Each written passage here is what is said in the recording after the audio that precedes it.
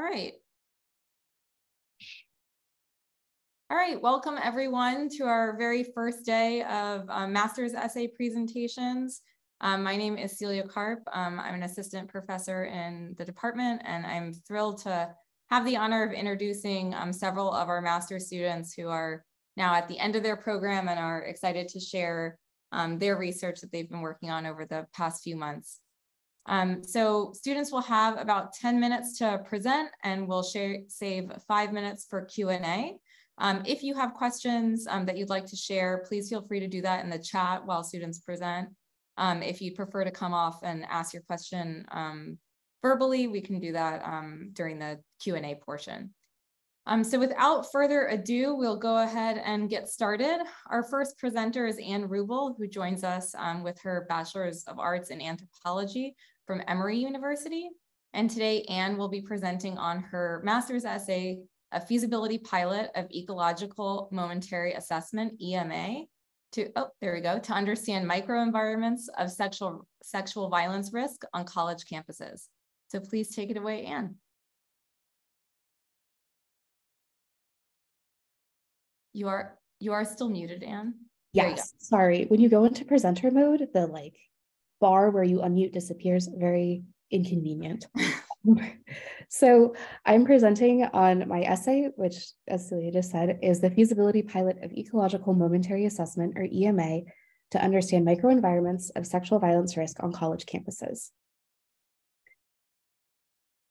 Okay, so we know that sexual violence is a public health issue on college campuses, with 13% of all students reporting an unwanted sexual experience before they graduate. There are some gender differences in this. 26.4% of female students and 6.8% of male students report an unwanted sexual experience before college campuses, but both of these numbers are still really high. There's also an elevated risk for transgender, gender questioning, and non-binary students. Experiencing sexual violence is associated with higher risks of depression and anxiety, and also continued academic consequences for the student, such as a lower GPA compared to their peers, or even dropping out of college. The Campus Violence Sexual Violence Elimination Act, or the SAVE Act, has required universities to be transparent about these risks and implement response planning since 2013. So one way that universities have done this is through climate surveys. And so I feel like most people in the room know what they are, but basically they're surveys that are done once every year or once every 2 years. They're required by all federally funded institutions to do so. But these climate surveys do have some issues with underreporting, construct definition. So for example, some people might consider what happened an unwanted sexual experience, but not consider it sexual assaults. And there are also lengthy reference points where these are done once every year, once every 2 years, they're done in May. And so there might be a lot of time that has passed between the event and the survey. So we're trying out this new method, Ecological Momentary Assessment, or EMA. So EMA basically is where a participant has a mobile device and they're sent a bunch of surveys throughout the day. And those surveys ask questions about their physical location, but then also the activity that they're doing. So it adds ecological validity and also does something super unique, which is it measures risk across time, but then also environment, and gives us real-time data. And so this method has not been used to evaluate sexual violence. So a feasibility pilot is super important to see, would this even make sense to measure sexual violence risk? So the objectives in this feasibility pilot are feasibility, so is this possible? And that's measured through time to complete surveys and those completion rates. And then also, will participants be able to complete this, which is assessing the acceptability. And so that's looking at the participant experience and would they even complete the surveys if they were sent them? So we had 3 distinct college campuses chosen. We chose a public liberal arts college, an HBCU, and a private liberal arts college, trying to give a representative sample of college students. Their participant requirements were that they had to be 18 to 24 years old, residential students, so they had to live on campus. And they also had to have access to a smartphone with a web browser so that they would be able to complete the surveys. For recruitment, they were recruited through flyers and newsletters on their campuses, and they completed a 10-minute informational Zoom call just to basically find out what the study was about, but then also to give them an overview of what we would expect for them to complete. So they completed a baseline survey, many place and event check-ins, and then an exit survey at the end. And to encourage higher completion rates, we also had completion parameters that they would get like bonus compensation and a bonus gift card at the end for 80, 90, and 98%. We told them 100%, but if they missed just one, that was fine. So our baseline survey assessed demographics, and the daily check-in was our event reporting survey. It was sent at the same time every morning that a participant chose. And it asked, did you have any unwanted sexual experiences since the last daily check-in? And so that's how we were assessing sexual violence risk. But then also the place check-ins were assessing the physical location and social context. And so they basically asked, where are you, who are you with, and what are you doing? And they also asked questions about perceptions of safety, perceptions of risk, and respect, and those were sent 5 times a day. And then at the end of the study, they were sent an exit survey, basically just being like, how was this experience? Was it easy? Was it hard? All of that. And the questions were formulated and adapted from the Association of American Universities 2019 Campus Climate Survey so that our measures were in line with other measures of sexual violence risk. So overall, there was an 88% survey completion rate, and the time to complete surveys was less than a minute for the daily check-in and less than 2 minutes for the place check-in. That was on average. Participants took, I think it was like 3 or 4 minutes to complete, but something that we really want to consider a lot in these EMA studies where participants are asked to complete 6 surveys a day is the burden on participants. And so seeing that it didn't take them too long to complete these check-ins was a really good sign that it wasn't a super high participation burden. And then from the completion, we can see that 60% of participants completed 100% of those event check-in surveys, and that all participants completed at least 80%, which is really good. We also wanted to see kind of where are surveys being completed and who are they with. And so over 91% of surveys were completed when the participant had not had alcohol or drugs within the last hour. And 66% of those place check-ins were answered with a living and or sleeping space or dorm. So when we want to look at the acceptability assessment and the limitations, for acceptability, we saw that 100% of participants indicated that completion was either easy or very easy, and 100% of participants thought it would be easy or very easy for their peers to complete surveys. So a big check mark in acceptability. The limitations, though, were, as we saw in the results, that 91% of surveys were answered when the participant had not had alcohol or drugs in their system or had not been around them. And then we worried that the 7 a.m. to 11 p.m. survey hours might not capture risk behaviors if they're engaging in riskier behaviors later in the night. The majority of surveys for the place check-in were also completed when participants are alone in their dorm. And so that does give us information, but when we're trying to evaluate microenvironments and sexual violence risk, we really want them to be answering surveys when they're around other people. So then to address these limitations, since this was the feasibility pilot in the future, we came up with some solutions. So one of the questions was, is the 2-week period too short to capture relevant data? So to address that in the future, we decided to expand the study period from 2 weeks to 3 weeks. So there's a longer period of time, but then to keep in mind that participant burden and make sure that participants aren't doing too much or feeling overwhelmed, we reduced the days in the week that participants were answering surveys from all 7 days to 4 random days out of the week. Then we also wanted to ask, are surveys being sent when participants are engaging in risk behaviors? So because the majority of participants answered surveys alone in their dorm, we decided that we wanted to send surveys up until 12 a.m. and then guarantee that 2 surveys are sent from 8 p.m. to 12 a.m. So it wasn't necessarily like a random assigned throughout the day now. Now participants were definitely going to receive 2 surveys in kind of the risk-taking hours. And then is this data relevant? So I feel like I'm really hammering on the participants were answering this alone in their rooms. And it was November when this was going on, so that could be part of it. But we decided to limit locations where participants are allowed to answer. And so now in the future, participants are not allowed to answer surveys if they're alone in their room, but they can tell us about something that they had, like a location they were earlier in the day, so we can try and keep capturing that relevant data. But we are really happy and pleased with the high compliance rates.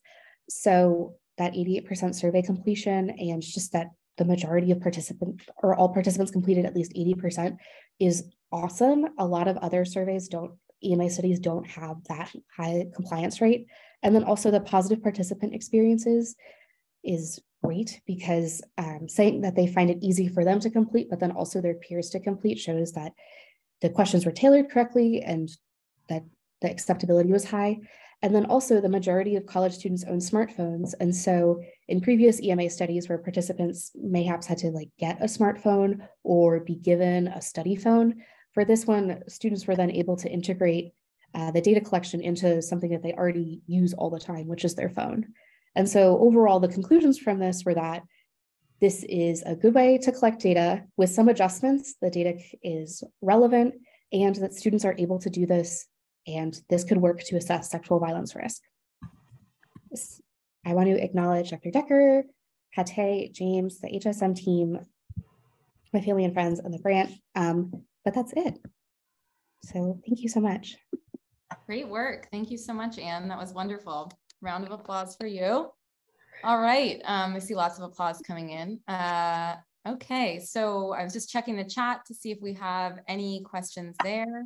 I'm not seeing any so far, but if anyone has a question that they would like to ask Anne directly, you're more than welcome to raise your hand and I can call on you to unmute. Yeah, go ahead, Mega. Hi, I just want to congratulate Anne, and that's some really great data.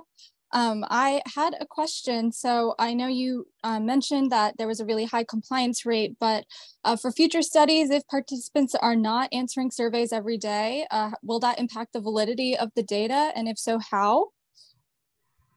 Yeah, so since the EMA is intended to be kind of a slice of life, we in like future studies broke it up so that they're not answering surveys every single day, but those days that they're randomly assigned, we're hoping that the data is still like relevant and correct, because even if it's not like a straight 14 days, it's still over a 21-day period. And we think that will still be super relevant because people in their day-to-day are not changing everything. And like if you're a college student, you do have pretty certain routines. So even if they're not asked every single Tuesday, we're hoping that like the sample is still representative. Mega. Thank you. Yeah, Anne, I see another question came in the chat. David, did you want to ask that? Yes, actually, that message got away from me. So thank you. Great talk, very interesting, and I haven't read very much on the subject. If you're dropping from 7 to 4 days, are there specific days that are higher risk for violence? And if so, if you have that data, can you specify the days of the week consistent with that data? And there may be other demographic differences that may influence how you choose the days you will look at. Yeah, so for this, the feasibility pilot, we weren't looking at necessarily the data that was like collected, so the risk of violence, or even since it was like such a small, it was only 15 participants, and we were just trying to see the feasibility and acceptability. But for the next survey, I think that would be better to actually answer those questions for the data that we want to know. But this was looking at the mechanics and like participant experience to be able to collect that kind of data in the future with a larger pilot or with a larger study. Thank you. Very nice. Thank you. Great, thanks, Anne. Azim, did you want to come off mute? Yeah, great presentation, Anne. I just wanted to ask, so what surprised you most about the pilot study? I think the high compliance rates surprised me the most, just because in other EMA surveys and other studies, you'll see people really excited that they had like 70 or 75%. And the fact that we had a bunch of participants who completed 100% and a ton who completed like 90% was really surprising. And then I also thought that like college students might be less likely to fill out surveys just because they're so busy. And like they're just like, while I don't want to say like they're irresponsible, you also just don't know if people like what people are going to do. But the super high completion rates were definitely super surprising, and a good surprise, but super surprising. Great. Any last questions before we wrap up? All right, well, wonderful job, Anne. Thanks for kicking us off with such a wonderful presentation on a really important topic. All right, we are going to now switch over to our second presenter, Padmini Balaji, who also joins us from Johns Hopkins University, where she earned her Bachelor of Arts in Public Health. And Padmini will be presenting on her master's essay titled A Scoping Review of the Implementation of technological interventions addressing gender-based violence. Handing it over to you, Padmini. Thanks, Celia. Like Celia mentioned, I'll be presenting on a scoping review of the implementation of technological interventions addressing gender-based violence, and also the lessons learned from the pilot implementation of a web-based safety planning tool for women experiencing intimate partner violence in Nairobi. So just to start us off, I would like to first thank my essay readers, Dr. Michelle Decker and Dr. Shannon Wood. I've had the privilege of working with them for about 3 years now, and they've just been really tremendous sources of support and mentorship throughout. I also want to acknowledge the My Plan Kenya implementation team over at our partner organization called Ujamaa in Nairobi. I had the pleasure of working with them over the last year and just learned so much from this team, and also Bianca Devoto, the research coordinator for this project. And then I also want to acknowledge the R1 grant that funded this study. So to start us off with some background, I will provide some definitions first. So intimate partner violence, or IPV, refers to any behavior within an intimate relationship that causes physical, psychological, or sexual harm to those in the relationship. And it's a global issue experienced by 1 in 3 women in the world. Gender-based violence, or GBV, is more of an umbrella term that can take on many forms, including IPV. And with the high burden of IPV and GBV worldwide, it's necessary to implement interventions to better meet the needs of survivors. But of course, there's many challenges related to doing this, especially in low and middle income settings. So some of those include inequitable sociocultural norms, limited knowledge about IPV and GBV among service providers, limited training on awareness and prevention skills around implementation, and deficient policy guidelines. So we really need to improve GBV response and linkage to services to better meet the needs of survivors. There's been some digital technologies emerging to address some of these challenges, and they can be grouped into the broad umbrella of e-health. E-health is the cost-effective and secure use of information and communication technologies in support of health. And so there's many e-health interventions that have emerged to address GBV, and a lot of them have been shown to be highly feasible and acceptable. And then there's also some positive evidence around effectiveness. So My Plan Kenya is an example of one such e-health intervention developed to address GBV. And My Plan is a safety decision aid for women experiencing IPV. It's been implemented in many settings, but was adapted specifically to the Kenyan setting using key informant interviews and focus groups. After this adaptation process, it was established as effective in an RCT done in informal settlements in Nairobi in 2018. And the RCT found that My Plan Kenya increased women's use of safety strategies, it increased their resilience, and it also reduced violence in the most severely violent relationships. So based on these results, we are implementing My Plan across health, justice, and community-based organizations in Nairobi. And we're also studying this implementation process using implementation science research. So implementation science is a relatively new field, and it's designed to enhance the uptake of evidence-based interventions by addressing contextual barriers and facilitators to uptake. Ensuring that an intervention is acceptable, feasible, and effective isn't enough without knowing how to make sure that it actually reaches the audience that it's meant for. So implementation science is really that additional step needed to ensure that the intervention eventually has impact. There's been previous reviews done on the implementation of e-health interventions broadly, as well as in low and middle income settings, but they're not GBV or IPV specific. So that brings me to the aims of this master's essay and project, which was firstly to conduct a scoping review of factors influencing implementation of e-health interventions addressing GBV, and then develop a framework with these factors to guide future implementation. And then aim number 2 was to apply this framework to My Plan Kenya implementation and expand on the framework based on case observations. So I won't go too in depth into the methods to kind of save on time, but basically we did some initial searches to hone into a topic, then conducted some more rigorous iterative searches in PubMed to identify articles, then narrowed down these articles to what was relevant and extracted data from them, and ultimately constructed a framework based on these results and expanded on it using My Plan Kenya implementation. So about 1,000 titles and abstracts were screened, were screened after duplicates were removed during the scoping review, and 114 full text studies were then assessed for eligibility. Most of the studies were excluded because there was no discussion around implementation, which again kind of just shows how essential this steps in implementation science is. And then, ultimately 11 studies were included. 2 were about the same intervention, so 10 interventions total were looked at. So just an overview of the results, most interventions were implemented in the US or in other high income settings, and only 2 were implemented in other settings, which were Kenya and Botswana. Intervention targets included many different kinds of GBV. Most of the tools implemented were some sort of technology-assisted screening for violence, and most interventions were implemented in medical settings by healthcare professionals for their patients.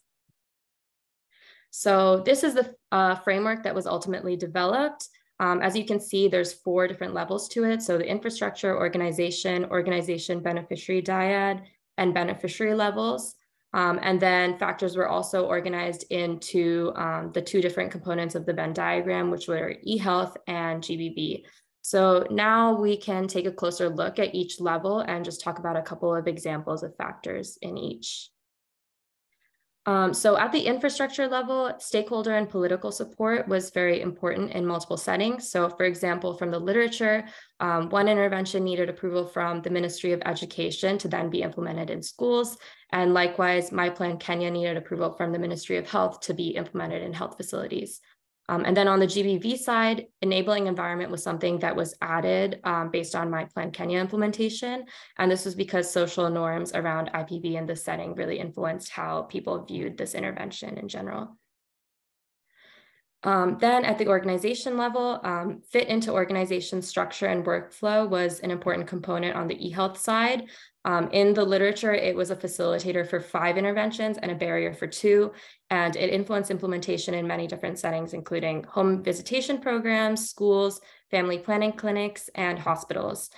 Then on the GBV side, preparation for GBV discussion was also important. So for example, providers reported being more reluctant to use screening tools if they were unsure about how to handle a positive screen. And then this was the case for My Plan Kenya implementation as well. So for example, there was one organization which didn't want to implement My Plan because they felt unprepared on how to respond to clients' questions about GBV.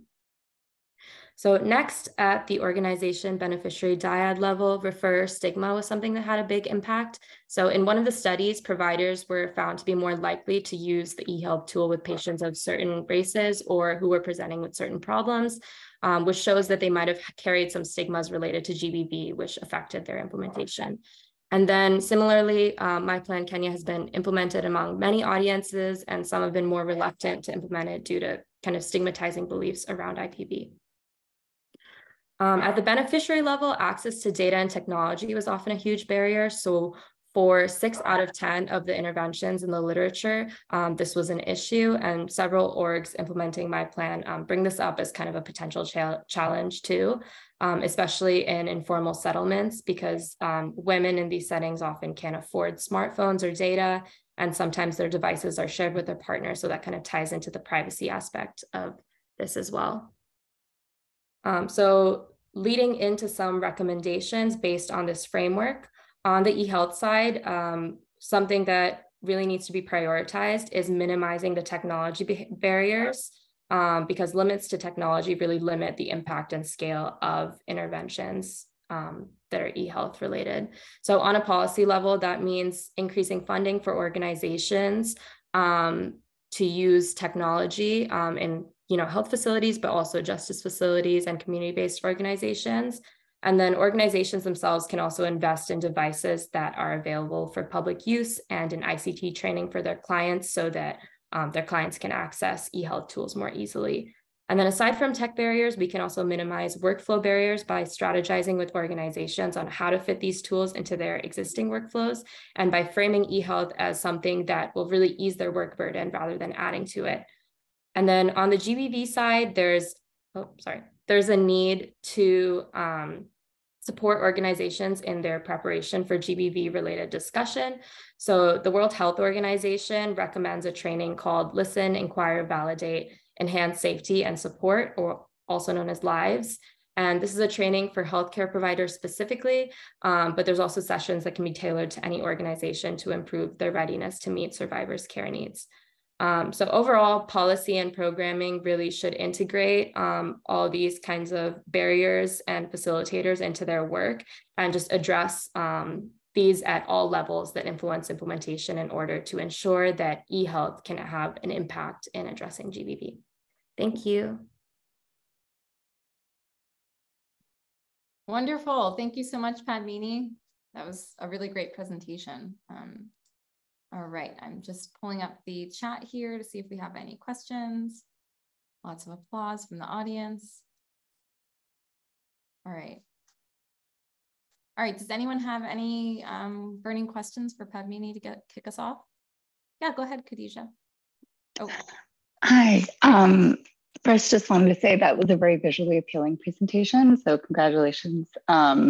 And maybe give you a suggestion that I think maybe you should submit it to the IGWG, because I think there's been a lot of discussion around scale up. And I think that graphic that splits the GBV and the other, like I think the way you laid out the infrastructure organization dyad factors is really interesting, and I think could be useful to other organizations.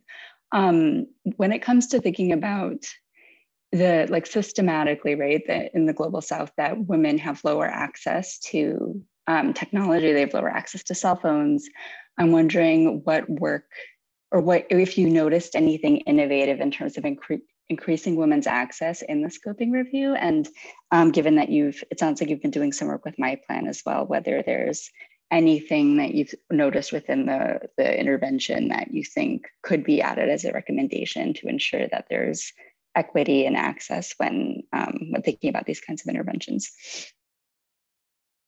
Yeah, sure. Yeah, thank you so much for that suggestion and for the question. Yeah, definitely there is a big divide in kind of digital access related to, the region of use. So in high income settings, just technology infrastructure is a lot more widespread. And that's something that based on the literature was very clear that it was a lot easier to implement these kinds of tools in those settings. But that being said, I think, like you said, there are kinds of innovative things that we can do to address that. So a lot of interventions, I think, in kind of more low and middle income settings will be kind of accessible in different ways. So My Plan, for example, is not only accessible on a mobile device, but also on a computer or a tablet or other kinds of devices that maybe can be more publicly accessible rather than just personal devices. So in that line, I think organizations can kind of do the work to also make these kinds of publicly accessible devices available for women to use in these settings. I think there's also other interventions that have kind of really acknowledge that even smartphone use is not super widespread. So there's kind of USSD codes that kind of can boil down interventions into like a USSD code so that people can access it even if they don't have a smartphone, but if they have another kind of phone. So I think there's all different kinds of innovative ways to make things more accessible. But I think at large, it really comes from making that infrastructure then more accessible. So I think just the broad recommendation is to improve funding for technology use in these kinds of settings. Great, thank you, Padmini. Do we have any other questions from the audience?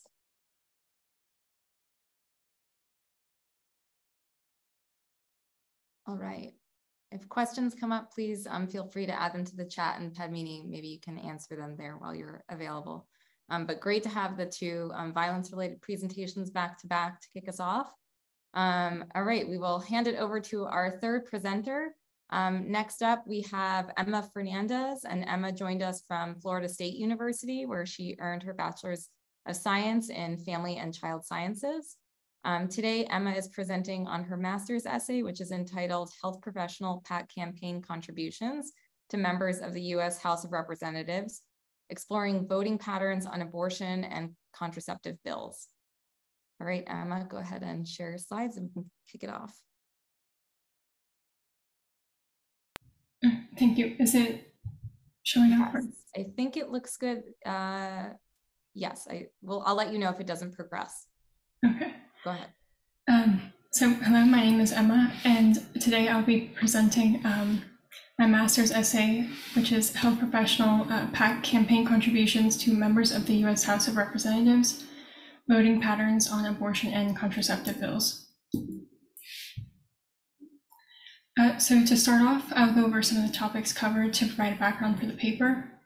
The Dobbs versus Jackson Women's Health Organization is a Supreme Court ruling that took place in June 2022, and it removed constitutional protections for abortions. This decision effectively overturned Roe v. Wade and allows for states to institute their own abortion policy, which can either restrict or expand abortion access.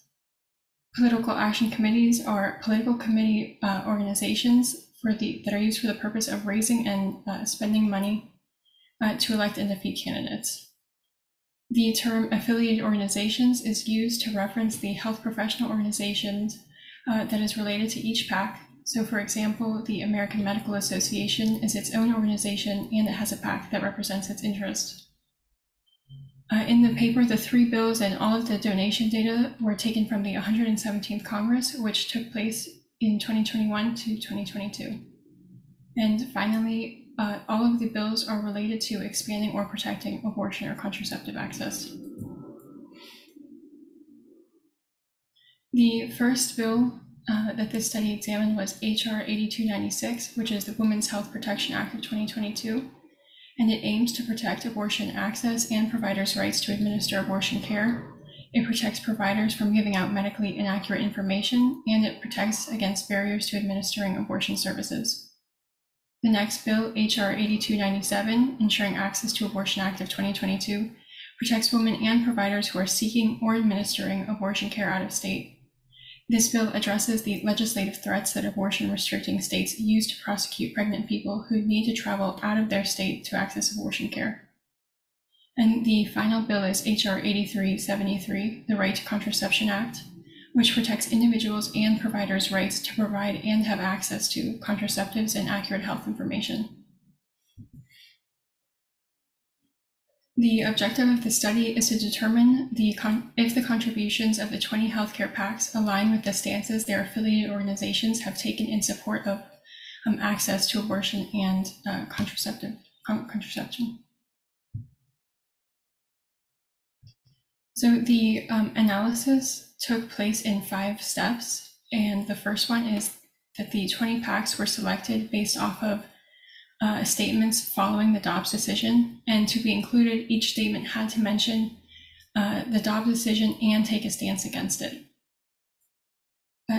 To select the PACs that were used in the paper, the website Open Secrets was used, and the health professional PACs were listed in descending order of donation amount, and the top 20 PACs whose affiliated organizations released a statement were used. Second, the total contributions made by each of the 20 PACs to members of the House of Representatives that voted on each bill were recorded from the Open Secrets website. And third, the contributions of each PAC to members voting in support and against each bill were determined in aggregate and then averaged over the total number of voting members. Fourth, the percentage of total contributions made by each PAC to members who voted in support of the bills was calculated, and these were compared to a 66% benchmark that represents the PACs that contributed twice as much to members in support of the legislation. And finally, the average size contribution to each PAC to members who voted in support or against each bill was calculated. And this final calculation was limited just to those members who received a contribution. So due to time constraints, the results section will only cover 3 of the 5 findings, and the next 3 slides are formatted with the results for each bill being listed under the bill name.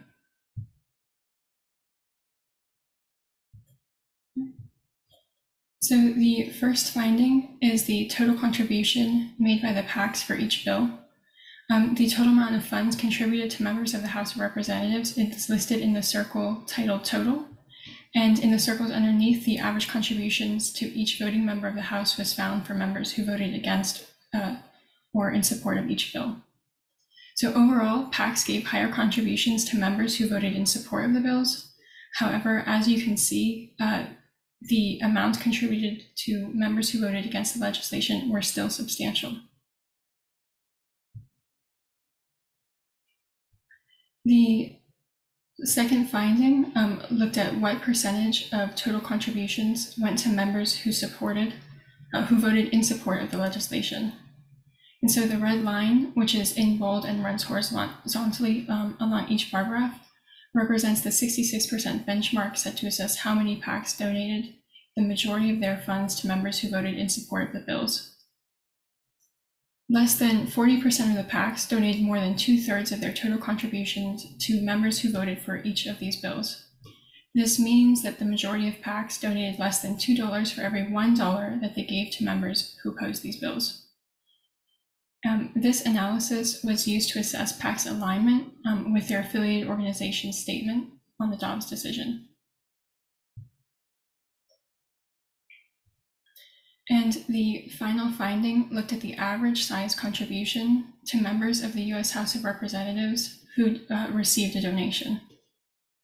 For each bill, the numbers listed, which are 12, 11, and 14 respectively, are the number of PACs that on average donated more per member who opposed the legislation and who received a contribution. This shows that the majority of PACs gave a greater size contribution to members who voted against each bill.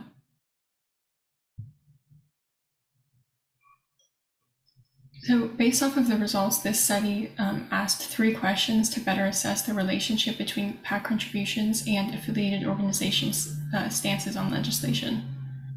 The first is, are these organization statements aligned with their PAC contribution patterns? In other words, are these organizations putting their money where their mouth is, with PAC donations being reflective of the positions their organizations took on abortion and contraceptive care? And while there were differences in contributions to supporting and opposing members, the differences did not match the severity of the issue that these organizations emphasized in their statement. The second question, is it fair to assess the alignment of PAC contributions with organizational positions?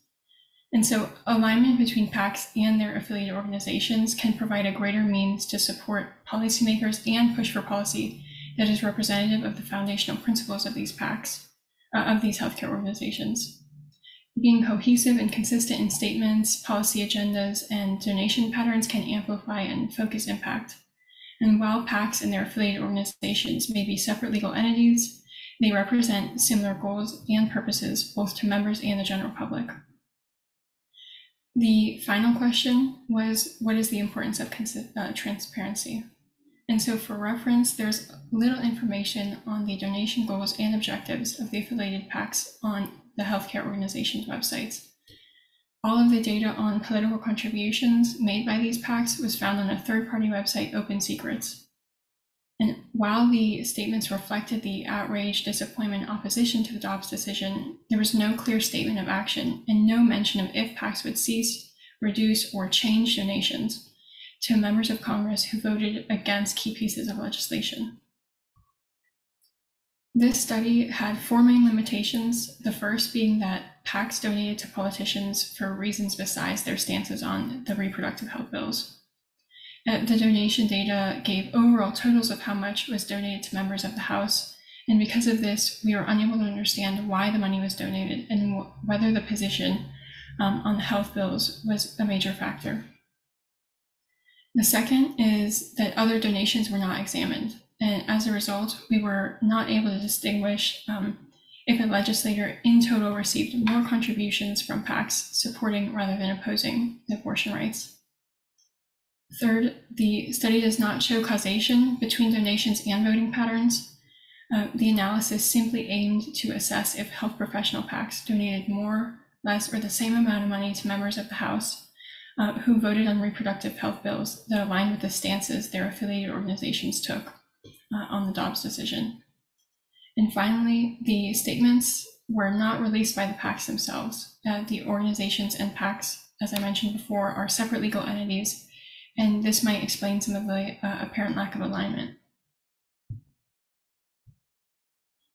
It is a recommendation of this paper that healthcare organizations routinely disclose their contribution data matched to position statements so that organization members can determine whether these statements alone without commitments on contributions are sufficient.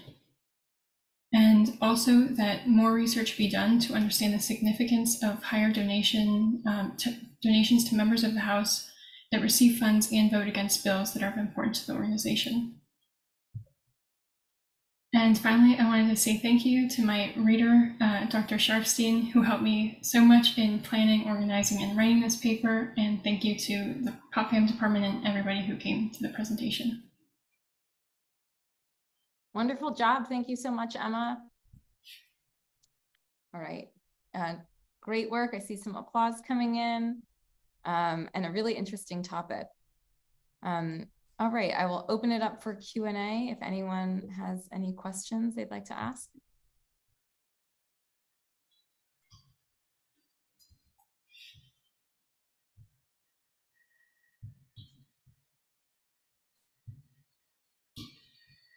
I guess while questions come in, Emma, maybe I'm just curious about how you ended up landing on this specific topic. And that's just kind of from knowing you and some of the other work that you've done, how did you end up landing in this space of looking at PAC contributions?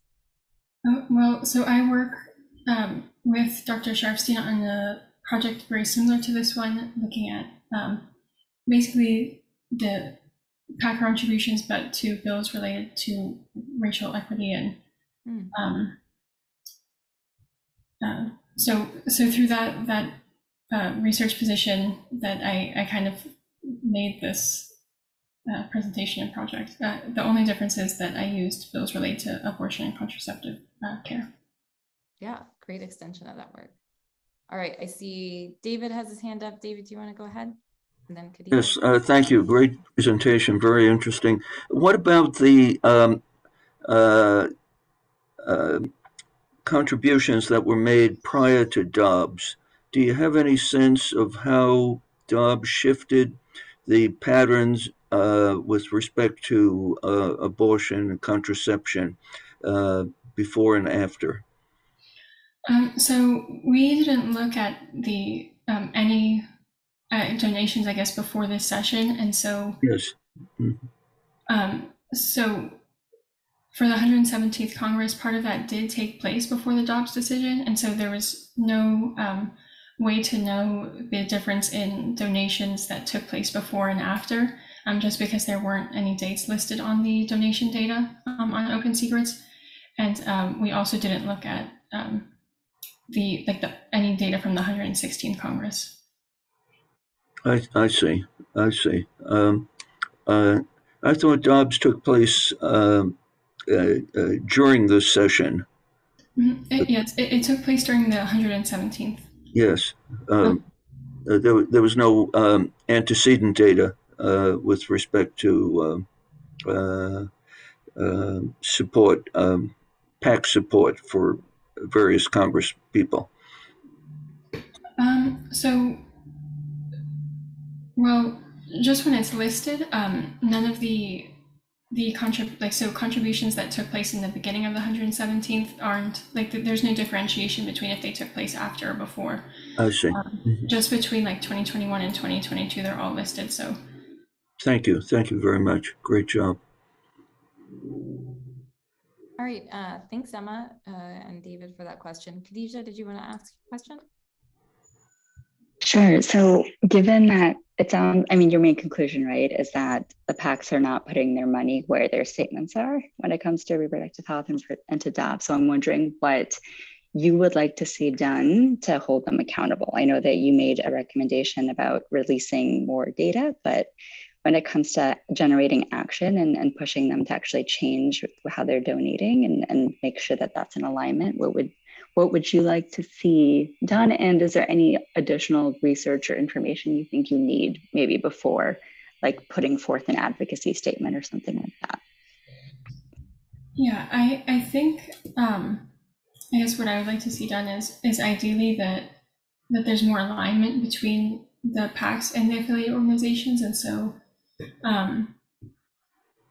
just because the two are related. So I think if when PACs release statements on issues that are important to them, that they also included their plans for if they were going to change contribution patterns or the American Association for like OBGYNs, this is a key decision for them, and it really impacts like how they're going to practice in the future. And so I think if how they planned on using their PAC to further their agendas was stated, I think it could keep them more accountable and hopefully generate more action in through the donation power. I guess that the PACs have, and overall, I think that it comes down to also if members keep the organization accountable. So I think that with statements related to like how they're going to donate in the future, or which members they will donate to, I think that accountability between members and the organization, and then that's representatives, will hopefully make a difference. Thank you, Emma. And thanks for the questions from the audience. All right, just to keep us moving along, keep us on time, we're gonna shift to our next presenter. And both of our next presentations take place, I believe, from work in Yemen. So our next presenter joining us is Huda Tauseef. Huda joined us here at Johns Hopkins, coming from UNC Chapel Hill, where she earned her Bachelor of Arts in Public Policy. And Huda will be presenting on her master's essay called Conflict and Consent, Factors Associated with Marriage Decision-Making for Adolescent Girls in Yemen's Humanitarian Crisis. Take it away, Huda. Thank you. Okay, let me share my screen. Looks good. Okay, perfect. Thank you all for being here. I know it's hard to sit through a bunch of presentations, but I really appreciate it. Yeah, so my presentation is called Consent and Conflict, Factors Associated with Marriage Decision-Making for Adolescent Girls in Conflict-Affected Settings in Yemen. And my reader has been Dr. Zimmerman. So to first go into a little bit of background, even though rates of child marriage are declining globally, 1 in 5 girls will be married before the age of 18, and an additional 150 million girls will be married by the year 2030. There's research to suggest that child marriage increases the risk of a number of diseases and conditions. These include, but are not limited to, cervical cancer, maternal and neonatal mortality, malaria, depression and social isolation, and intimate partner violence. And now to talk about autonomy, child marriage, and conflict settings altogether a little bit, research has shown that these are intertwined. So for example, 7 out of 10 countries with the highest rates of child marriage were considered fragile states in 2017. And in addition, many of the driving factors of child marriage in non-conflict settings are just exacerbated during times of crisis. So this includes, families, parents feeling like they have to protect their girls from real or perceived threats of violence, economic instability. A lot of times during conflicts, access to education becomes very limited for girls. So parents feel like they have no other choice. And then in addition, lack of global support around this issue because of the competing priorities in an active conflict. And of course, we can't talk about this issue unless we contextualize Yemen specifically. So briefly, in 2014, a civil war broke out. And since then, this has been deemed the worst humanitarian crisis in the world. In 2021 alone, 80% of the population was in need of some sort of humanitarian protection or aid, and they were at risk of hunger and disease. And 2023 marks the 9th year of this conflict in the poorest region in the Middle East, or the poorest country in the Middle East. This crisis has compounded challenges to an existing fragile education system, water and sanitation system, and healthcare system. So why study autonomy specifically? Autonomy has been closely tied to overall health and well-being, but there's been relatively little research tying it to child marriage somehow. In addition, I also wanted to move beyond stereotypes and monolithic representations of child marriage.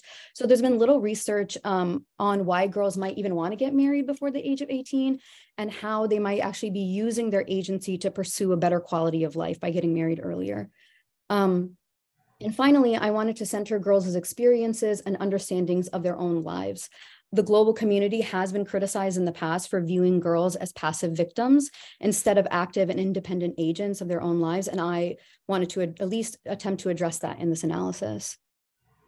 So that leads me to the research gap. Research has shown the effects of a lack of autonomy after child marriage, but there's been very little research on factors related to autonomy before the marriage actually occurs. And thus, my research question became, what factors are associated with decision-making for adolescent girls at the time of first marriage? So now to step into methods a little bit. The study was conducted in the densely populated regions of Aden, Hadramaut, and Marib. And we had like an equal number of internally displaced persons and host communities that we interviewed. And then my analysis came from a household survey, and that was answered by an adult female, and another survey on child marriage and childbearing that was answered by 2 married or unmarried adolescent girls. And so these are my variables here. Child marriage was a binary variable. So in other words, it was just coded as, was a girl married as a child or not? And then my dependent variable was decision-making, and it was derived from the following question. Girls were asked, how much were you involved in the decision to get married the first time? Very much, not very much, or not at all. And then I turned this also into a binary variable. And then the other covariates that I was interested in was displacement status, level of education, economic status of the household that she grew up in, birth order, so what number of a daughter she was, so was she the first girl, was she the last girl, and then number of siblings, so brothers and sisters total. Okay, and now just for my analytical sample, I had 991 girls in the analysis after I accounted for missingness, and of course I took out any girl that wasn't married. And so just some statistical jargon here. I did at first a descriptive analysis, then I checked for assumptions, and then I finally ended up with unadjusted and adjusted binary logistic regression. I used that to estimate an odds ratios and 95% confidence intervals. And now for the results. So these are just demographic characteristics of the girls. As you can see, there's a few numbers that I want to point out. The first one is that most respondents were actually child brides. So 55% of these 991 girls were married between the ages of 10 and 17 years old. And in addition, most of the study respondents were displaced as well. Now to look at child marriage and decision-making specifically, I also want to point out a few numbers here. So first we see that 71% of girls actually said that they were involved in the decision to get married, while only 29% said that they were not involved. And then, but when we separate the responses by if a girl was a child bride or not, we see that there's a clear relationship here. So about 1/3 of girls that were married before the age of 18 said that they were not involved in the decision to get married, while only 22% of girls married at or above the age of 18 said that they were not involved. When looking at unadjusted rates, there's an association between child marriage and decision-making, as well as displacement status and decision-making, and this is significant at the 0.05 level. And so this association also holds up after controlling for all other factors. So what does this mean? What's the bottom line here? The bottom line is that holding all other covariates constant, child brides were 88% more likely to say that they had little or no involvement in the decision to get married the first time. And displaced girls were 38% more likely to say that they had little or no involvement at all in the decision to get married the first time. So in other words, this means that all the other variables that I was mentioning earlier, birth order, years of education, economic status, they don't have a significant impact on decision-making, but being a child bride and being displaced does. So now to go into the implications for this, of course, we see that a high number of young women were involved in the decision to get married. And this is actually inconsistent with the current global narrative, although there needs to be more research done. There needs to be a clearer understanding on how girls are using their agency, what potential benefits they might see in an earlier marriage, and how they view their parental roles, their family's role, and societal roles in making this decision, and really to parse out coercion itself. And then in addition, decision-making was significantly lower for girls under the age of 18 and for displaced girls. So the higher rates for displaced girls show that there is a need to prioritize these types of marriages for conflict settings, which as I mentioned earlier, governments are currently not doing. But this analysis has shown that failing to address this leads to serious short and long-term consequences in the health and well-being of girls. And so by understanding what factors are associated with autonomy before the marriage occurs, we become closer to ensuring that every girl has a right to a decision that is fully consensual and completely autonomous, and further ensuring girls are empowered after they get married too. So research has shown that if a girl is able to choose her husband, she is more likely to negotiate with him and other household members in important decisions in her married life. And in addition, decision-making and autonomy are really tied to better reproductive health outcomes, such as contraceptive use, prenatal care, and antenatal care. And now to really go into strengths and limitations, I actually really want to focus on the limitations of this study. So first, decision-making was only ascertained with one question. So it's difficult to understand how girls really understood this question, especially for the young girls aged 15 to 17 years old. And then because this is so context specific and the conflict in Yemen is ongoing, this is really difficult to generalize to other conflicts. And my study was a quantitative analysis, but there needs to be a qualitative component to really parse out what the girls are feeling and saying. Okay, thank you so much for being here. I have a few acknowledgements. First, of course, Dr. Zimmerman for bearing with me and for always responding to my STATA issues, which seemed ongoing, and the entire team. And, they say it takes a family to raise a child, but I think it takes a family to write a thesis. And so I certainly have, a village. I certainly have a village here supporting me today. So thank you so much to everyone that made it out today. Great job, Huda. Thanks. Cracking us up. All right. Okay. See, several questions have come in. I guess we'll take students first. Wow, so many questions. Great. So Khadija, do you want to start, and then we'll hand it over to Mo?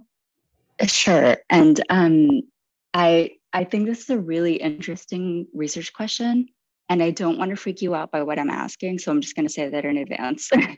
Have you flipped your independent and your dependent variable temporally? It sounded like the decision-making questions were asked about the decision to get married rather than household decision-making, right? I know that there's, like, many surveys ask questions about decision-making between partners in the household. It sounded like your questions were about whether or not the adolescent made the decision to get married. And so since that comes after them, right, that comes before them actually getting married, I'm wondering why you chose child marriage as your independent variable and then that decision question as your dependent variable rather than the opposite. Does that make sense? I think I'm understanding your question. Let me know if I'm not understanding it. These were married girls and they were asked about their first marriage. So temporality wasn't an issue here. Let me know if I'm not answering your question. So I think this is a really great example of, like, cross-sectional studies, right? Often the limitations with cross-sectional studies is that it's one time point. And so we think of temporality as something that we can't ascertain. But if we think about, like, there's ways that you can actually ascertain temporality. And one of those, for example, can be like recall periods of questions, but another is, what are you asking about? And then when in the life course would have that thing occurred?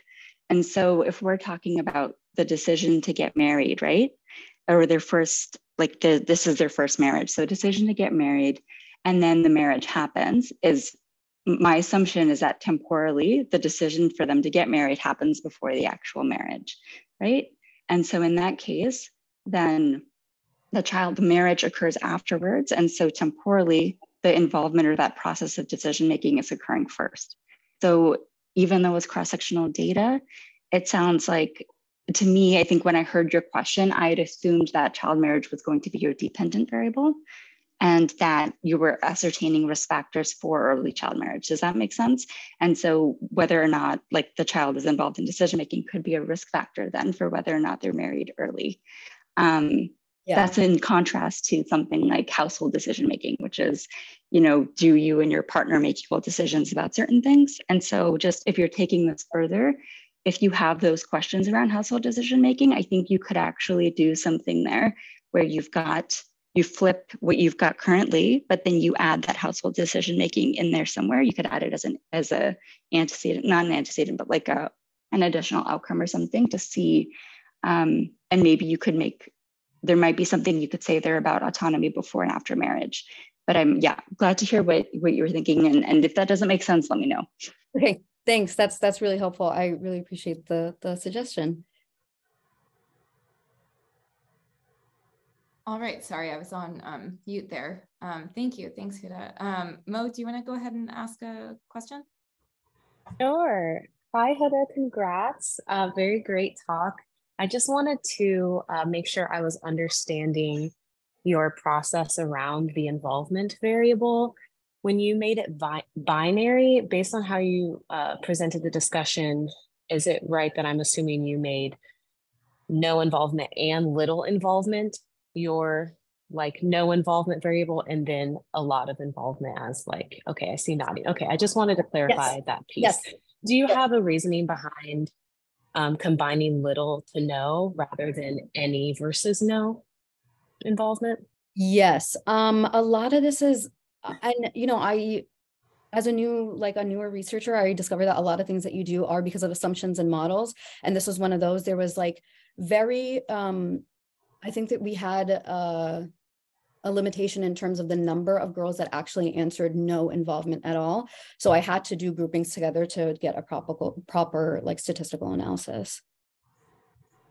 Okay, great. Thank you. Yeah, thank you.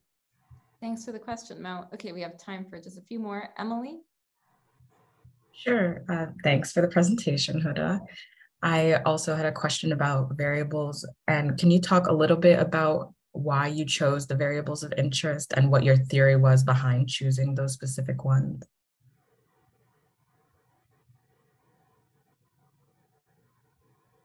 Huda, I believe you're talking, but you are muted. Whoops. Okay, thanks. I'm going back to this slide so that we can look at this together. So I was interested in displacement status, of course, because this is a community that has displaced girls.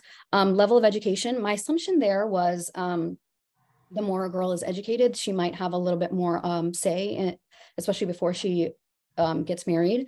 And then economic status of the household of origin, the literature has shown that poverty and economic instability is a huge factor in this. So I had assumed that if she was born in a household that was extremely poor, that perhaps she would have less autonomy. And then birth order and number of siblings. My assumption with birth order in terms of the number of girls in a family was that maybe the first couple of girls have less autonomy, but then the younger girls or the girls born later on would have more autonomy. And same thing with number of siblings. I assume that maybe if a family had lots of siblings, then the first couple of girls would have less autonomy. And then as they went on, they would have more autonomy. I spoke to somebody from our Yemen team, and she mentioned that I could just do sisters in general, look at sisters specifically. And then I also wanted to do certain things that I couldn't do because of assumptions and statistical analysis. I wanted to look at if they knew their husband before they got married, did that make a difference in their level of autonomy? But yeah, that was kind of my thinking. Thank you. Yeah, thank you. Great, Anne. We'll just have these last two questions before we wrap up. Go ahead, Anne. Sure, Huda, great job on your presentation. Given that you mentioned so much that this is contextual, could you talk about any previous studies and what they've shown about the topic? I would be interested in that, decision making. Yeah, thank you for that question. So I'll start by saying that these studies are actually there's actually very few of them because we're looking at all three of these factors together, and they're qualitative. And very contextual, like we said. But what we've seen in the literature is that parents and girls are often saying different things. So it's a very complicated kind of story. Families of girls often say that, they're given a choice to refuse their suitors and really assert their preferences. But when girls are asked, they say that they have more coercion, there's more nudging involved. And yet at the end, there's few girls that believe that they actually were in a forced marriage. This could be because of like misinformation about how prevalent child marriage is. So they might think that like, oh, like everyone's doing this, so this is just something that we have to do. Yeah, so it really just shows that there's certain nudging or coercion that's happening with parents, although whether or not parents, communities, and families want to believe that that's what that is another story. But yeah, and so, one last thing, there was a lot of parental accounts of just being anxious in terms of finding a suitor, and parents did say that girls had the right to like deny anybody that they didn't want to get married to, but there was an anxiety within families of not being able to get married. I hope that answers your question. Yes, thank you so much. Thank you. Thank you for asking.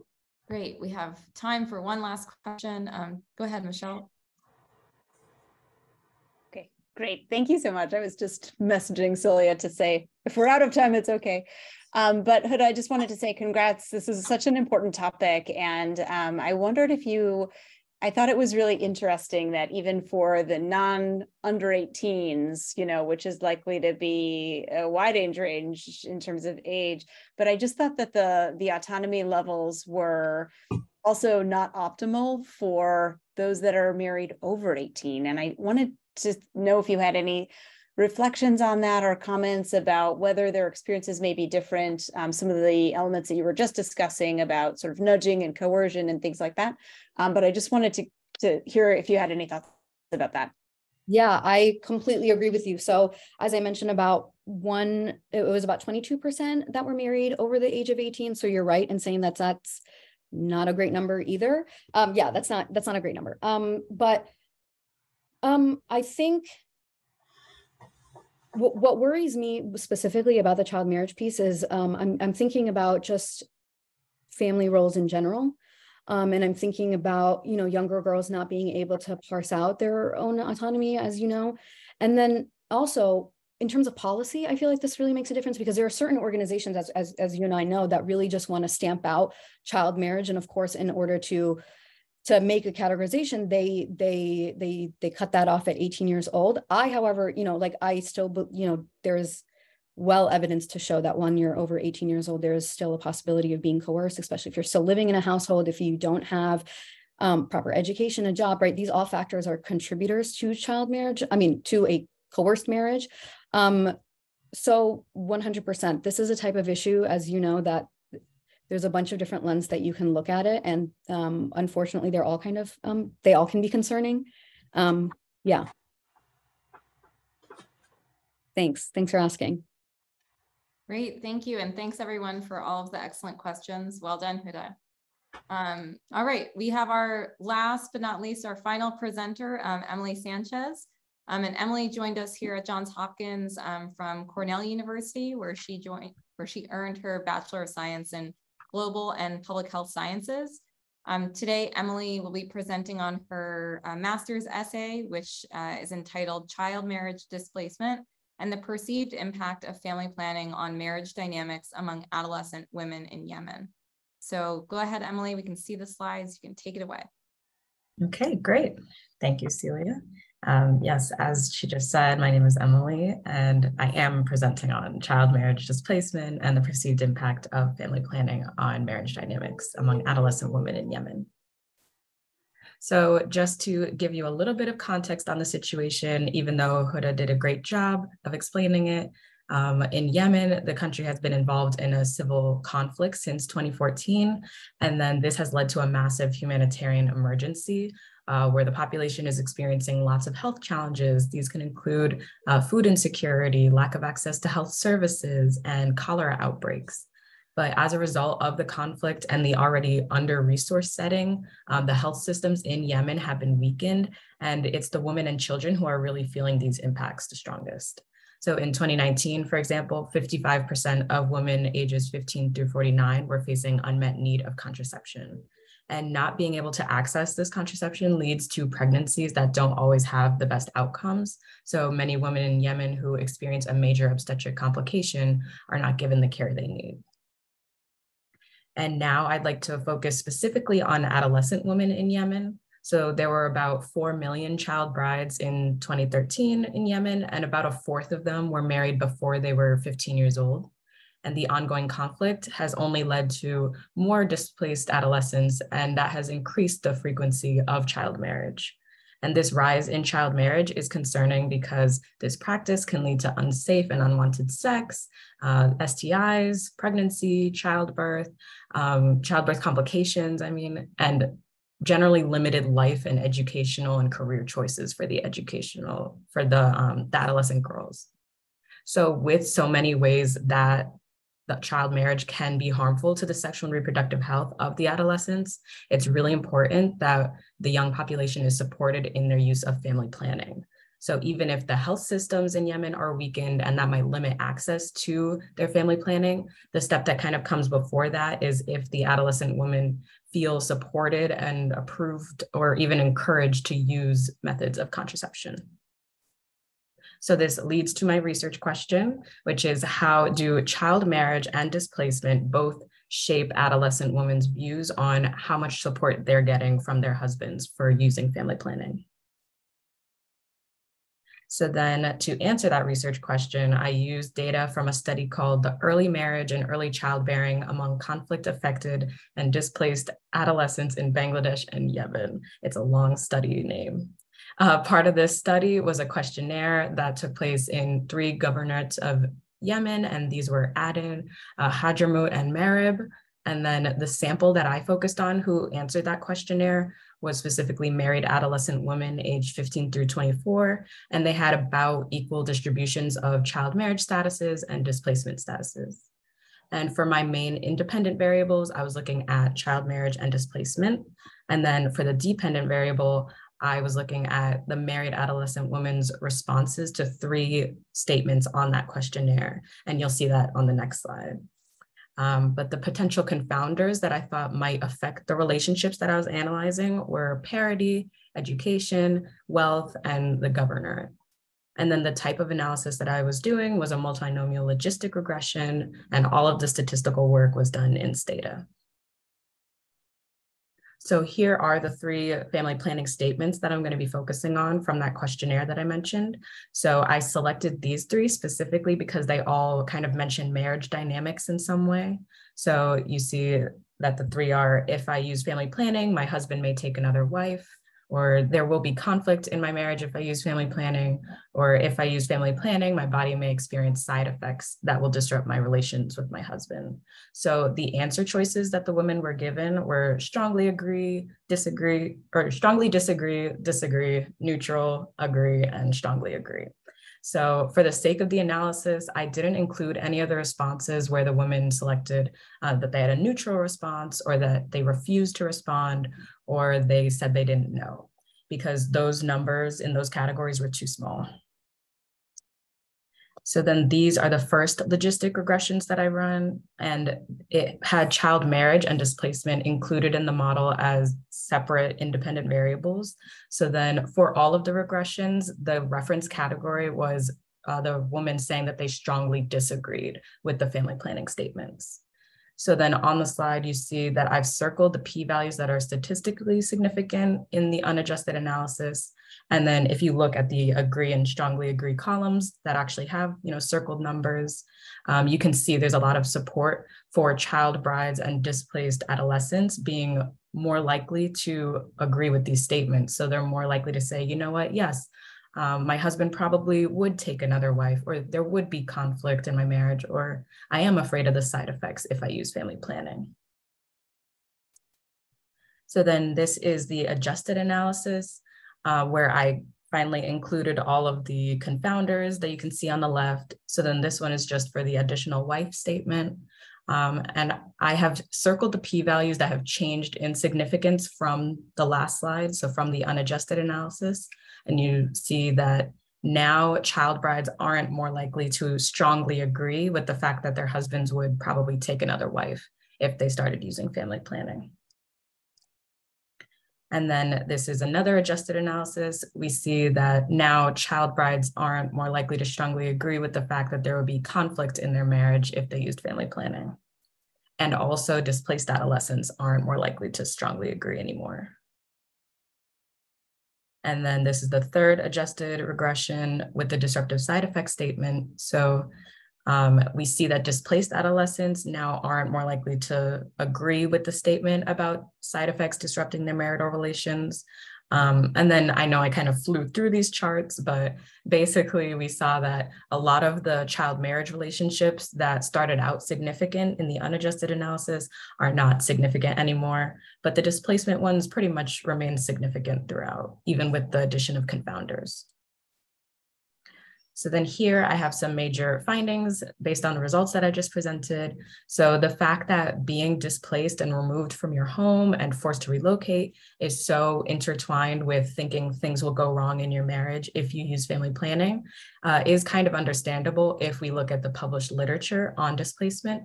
So multiple studies that have been done in conflict-ridden countries have shown that being displaced increases a woman's risk of experiencing intimate partner violence and sexual violence. So a woman with trauma and less power and less agency as a result of being displaced, and who also has a husband who doesn't treat her well, it makes sense that she would be hesitant to, suggest to her husband that she start using family planning because she's kind of expecting that backlash. And then there are also other aspects of displaced couples that we need to keep in mind. Like it's possible that with all of the stress and anxiety and tense relations that come with being displaced, these adolescent women don't want something else added on. They don't want to also worry about painful or uncomfortable side effects from the family planning methods that limit their sexual activity. So another reason could be that people who have been displaced may think it's unethical to use family planning and further limit the population size when they're in the middle of a conflict where, people who they know and are their peers are dying all around them. And so if the husband and wife disagree on this argument, then maybe that could be a reason for conflict. And then one surprising finding from this was that being a child bride was not really connected to how supported the adolescent women felt in their use of family planning. This could be because of the factors that were included as confounders, like education and wealth. Maybe those are also impacting the type of life situation that a woman is in and the relationship that she has with her husband. So child brides are more likely to be in poor financial situations and have limited education. But if you just compare them to other women who are just as poor or have just as limited life and career opportunities, then maybe both groups would be just as likely to end up reliant on their husbands and with decreased autonomy and want to avoid conflict. So being in a relationship like this probably wouldn't make an adolescent woman feel very supported in her use of family planning. And finally, I just wanted to point out that the statements about the husband taking another wife and about there being conflict in the marriage, it seems to be measuring a different thing than the statement about disruptive side effects, because the additional wife and the conflict statements, those were really touching on power dynamics and autonomy levels between the husband and the wife. But the disruptive side effects statement, it wasn't entirely measuring just that. Like you could think that there are other reasons why a woman wouldn't want to experience side effects from contraception, like the financial costs of treating the side effects or the potential loss of social status from bleeding irregularly. So women of any age, not just child brides, could hold these beliefs. There were some limitations to the study, so it only included married women because it wasn't culturally appropriate to ask unmarried women these questions about family planning. And then it also wasn't a representative sample of adolescents because displaced adolescents were oversampled. And in terms of where this research can go in the future, it could be beneficial to start exploring why displacement has such an impact on family planning and if this holds up across a wider range of ages, so not just adolescents. And then it could be also interesting to see if there's a stronger connection between being a child bride and holding certain family planning attitudes in other humanitarian settings, since we didn't find a very strong connection in Yemen.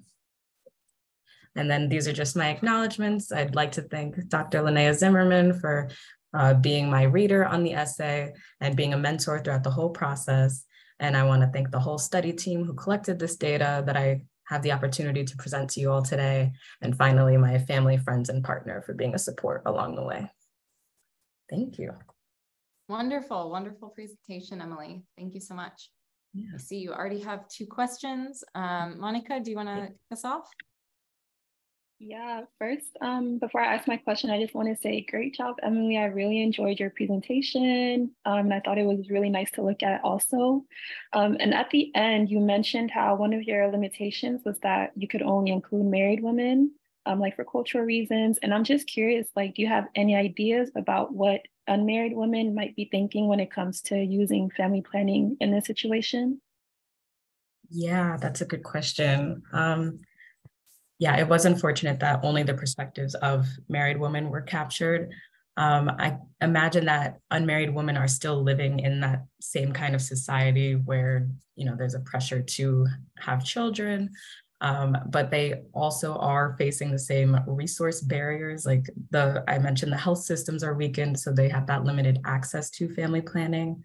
I guess it's true that they don't have maybe a husband that they would have to consult before they start using family planning, but if they have any partner in any way, I think those patriarchal like relations would still be the same. Like there would still be power dynamics between that woman and whoever she's with, and that might really shape whether she feels comfortable or able even to go out and get methods of contraception. Yeah. Great, thank you. Tauseef? Yes, great presentation, Emily. It was really interesting and wonderful. I was just wondering, like, given the conflict and war situation in Yemen and the weak health systems, how accessible the family planning services are for adolescents in Yemen? Yes, thank you for that question. I feel like it has never been particularly easy for adolescents to access contraception in the first place, even outside of conflict and war, because they just don't have as much freedom and ability to go out to these clinics. They can't just wander around and get something. Like maybe they have other people they want to consult. But yes, especially in the context of Yemen and the ongoing conflict, I can imagine it is very difficult for the adolescents to get to these services. Yeah. Thank you. Mm-hmm. Great. Do we have any other questions for, oh, I see there's one question. Huda, did you want to come off mute and ask your question? Yeah, sure. Thank you so much, Emily, for the presentation. The question I asked in the chat was, do you have any policy or program implications for the research that you're doing? So just wondering if you thought about that. I thought a little bit about it, not in terms of policy. I'm less familiar with policies, but in terms of programs, I was thinking it'd be kind of interesting now that we know adolescent women don't feel as supported by their husbands to use family planning, like compared to people who aren't displaced. Maybe if we can identify who these displaced couples are, either the woman is displaced or like the woman and her husband are displaced. If we can identify who those people are and maybe target them within an intervention to try in some way to increase the decision-making power and like the autonomy of the woman. And maybe I think it would be helpful if there was a component that worked with the couple to just increase communication skills and really build up that relationship so that the woman feels comfortable bringing up the topic of family planning with her husband in the first place. Great. Thank you so much, Emily. And a big round of applause for all of our presenters today. This was a great first day to kick off the master's essay presentations. And you all did such a phenomenal job, so thank you. Thanks to everyone who attended today's session. The session will be recorded in case you want to revisit any of the content.